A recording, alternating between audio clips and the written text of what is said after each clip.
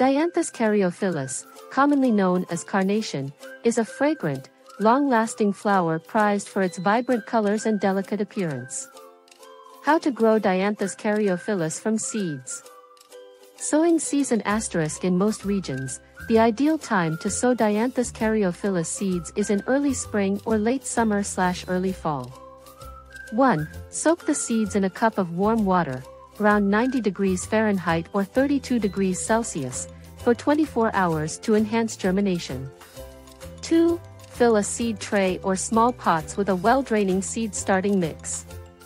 Cover the seeds with a thin layer of the mix.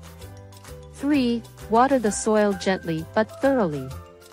Make sure the soil is consistently moist during the germination period, 7 to 10 days. 4.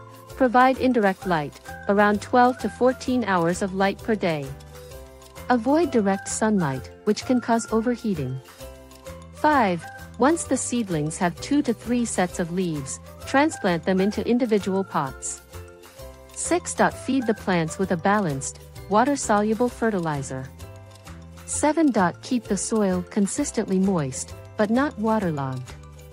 Thank you for watching our YouTube channel.